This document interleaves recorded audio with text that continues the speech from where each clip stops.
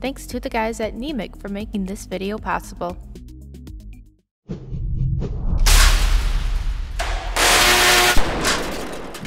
there guys, I'm Chris Bowden. Welcome to the Geek Group. I'm here to do a Batman. Hello. And today we're going to teach you how to put the base plates on the Project Icarus Tesla coil. The same concept we use for this works for a million other applications, and we figured it'd be a fun thing to share. So to start with, we've got the base that we spent the past week building, and we've already managed to scratch up the paint. Very proud of that. And you've got the base plate, which is a result of a very fun day yesterday in the machine shop.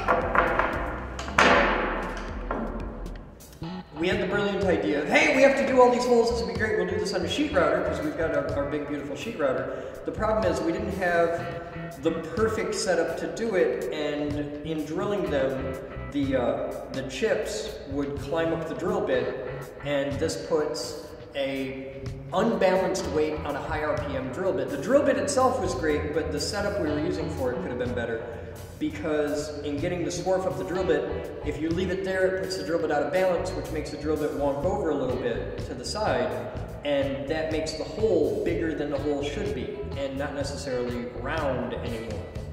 So we had to stop the machine after every hole and clean the swarf off the drill bit. There were like maybe a dozen holes on here where we got to do 2 at a time, but pretty much it was all just 1 at a time, and it dramatically increased the amount of time it took to do it. Still better than by hand. Oh, it's way better to do it by hand, and by doing it on a CNC, they're all accurately positioned and all that, which is cool.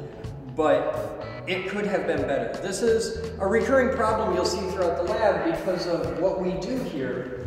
If we worked at a factory where we were making 100,000 of these, we would have time to really optimize the process, and we could really dial it in. A lot of things that we do here, because almost everything we do is prototypical fabrication and design, which means we're only building 1, maybe a handful of something. Like for those, we only need to make 2. So we didn't have the time to really optimize the process, because it would take more time to optimize the process than it would take to do it in a less efficient manner. And this sucks. So Batman and I spent hours yesterday going, go! Stop! Clear it off. Go! And we did this over and over and over, like all afternoon. But it's done now. It's done. It was worth it. So today what we're going to do is we're going to mount that on here. Now for reference, this is a 38-inch diameter base plate. It has 8 rows of holes, plus 4 rows for the double holes that bolt it down.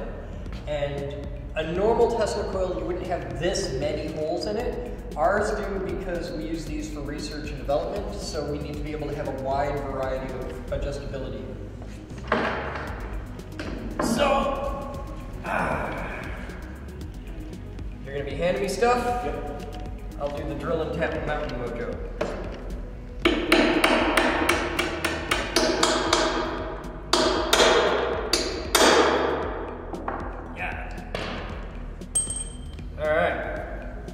So the idea here is, I'm going to show you guys how to do this the way we do it.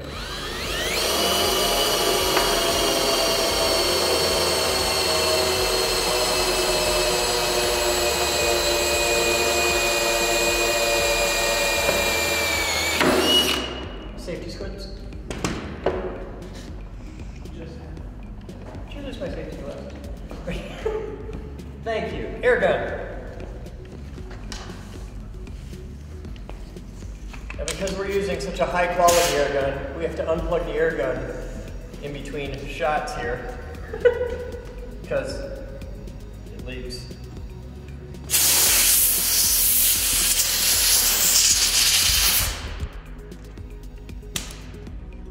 I'll just leave it half cocked. Got a tap?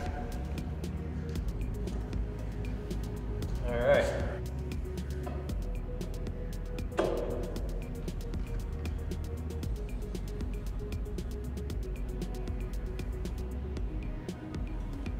Not actually tap. plate, so we're tapping metal, right? Yeah, the hole on the plate is a clearance hole for a 3/8 inch bolt.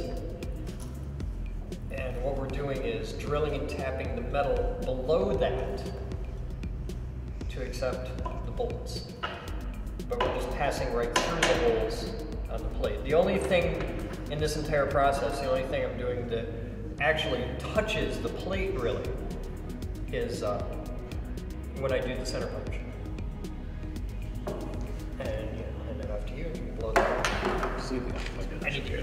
Well, yeah, I'll leave it plugged in, but I'll hand it off to you so that the noise isn't up here. Thanks, sir. And a bolt.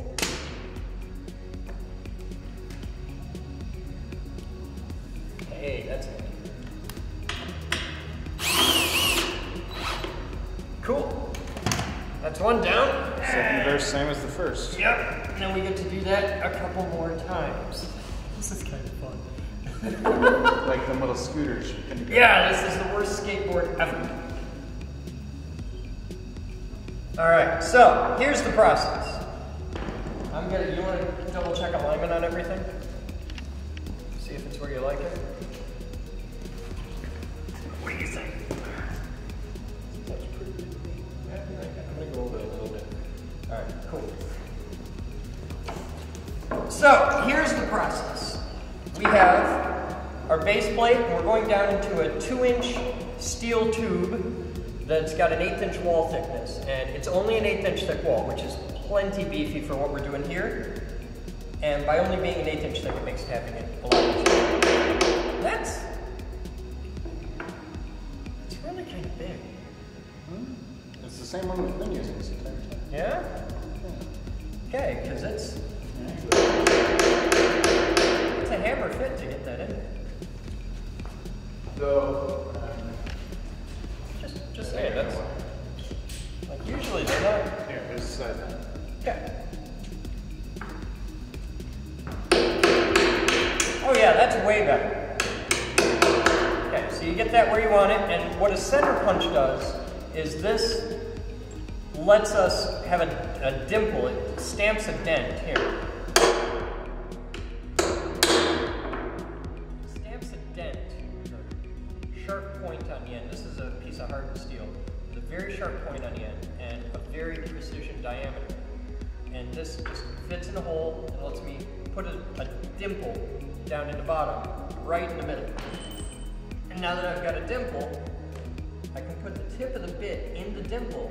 Now the bit doesn't actually touch the sides of the hole, so I'm not chewing up the plastic. And if it is touching the sides, I gotta be way over and screwing it up bad. So you feel the dimple, put your hand up here.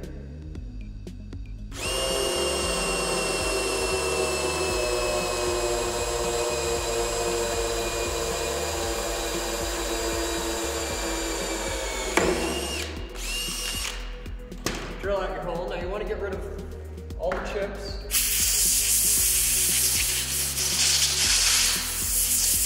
Because you're going to be tapping it, so you want it to be clean. Thank you, sir. Now Batman's already put some lube on the tap. Now a tap is another piece of super, super, super hardened steel that is basically a bolt with a lot of parts cut off of it. And what it does is you take a bolt and you cut flutes down its length and you sharpen the leading edge of all the flutes, give it a good taper, and that's basically what a tap is. It's more complicated than that in reality, but basically that's what it is. You can see here we've got grooves cut aside, threads. And it tapers down quite a bit to where there's no threads at the tip. And this, as you screw it in, aligns itself and then starts cutting threads. And tapping is, when you do it like this, when you're doing it freehand with just a tap wrench, is an art. You can do this,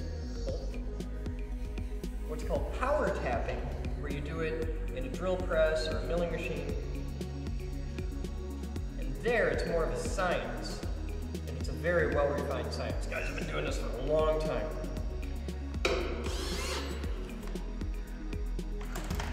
And that's the process. Center punched, drilled, tapped. And by doing this on the plate, now I've got 2 in, so it can't move around, so I can really just go to town. But by doing this on the plate,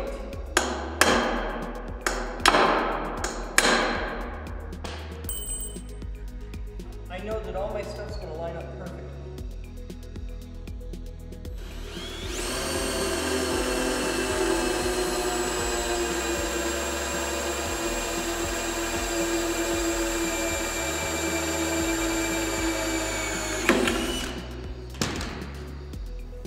And you get a rhythm to it.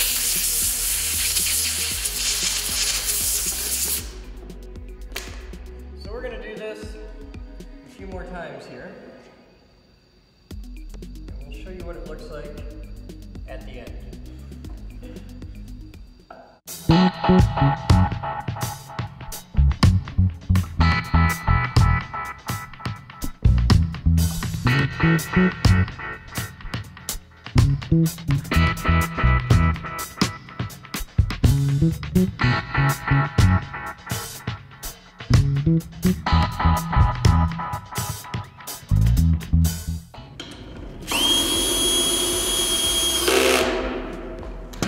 All right, that's all of them. So, there you have it. The beautiful new Project Icarus base plates. Now, we built 2 of these, big ones, and 1 little one that we're gonna use for the gauge for the smaller stuff. But that's the basic process for it of center punch, drill, tap, bolt. Now, in between steps, like after drilling, after tapping, because you've got so many chips and everything, you want to really blow that out. So an air gun's essential for this. And still, in doing this, there's going to be, between the plate and the steel bar down there, there's going to be some schmooze. So when you take this off, there'll be some stuff to clean out. But really, for what we're doing at this stage, it's not that big a deal, though. We're not going to worry about it. Now, you'll notice as we did this, I did this with the platform in place and the bolts, like doing bolts one at a time. It takes more time. It's not the most efficient way to do it, but in the end, because in doing it this way, every bolt's going to go exactly where I want it to. Every bolt's going to fit. And I don't have to spend any time fighting things. I don't have to, I'm gonna have to drill this oversized to get a bolt fit because it moved a little bit. I don't have to fight any of that. This way is better. I'm doing it in situation. I'm doing it one at a time. And you start with one here on the outside and then go all the way to the opposite side. Because with the first one in, everything can still move around. You get another one in over here and now you're pretty much locked in. So then you can go through and do them one at a time. The trade-off to doing this is I gotta be down on the floor doing it. I can't do it on a bench. And I have to deal with any shmoo. Like there's gonna be a little bit of stuff up under the arms when I'm done. There's gonna be a little bit of oil in there, a little tap lube, and probably some chips in it. But it doesn't matter for this application. They're not electrically relevant because everything out here is grounded anyway, so it doesn't matter. And it's not a problem for us. So that's why I did it the way that I did before 300 people commenting, oh, it's easy right now. For this is the best way to do it. So that's what we got in this. Anything you want to add? That's pretty easy. What's with the lube amongst friends? You guys have fun. I'm Chris Bowden. I'm Batman. And as always, we'll see you next time.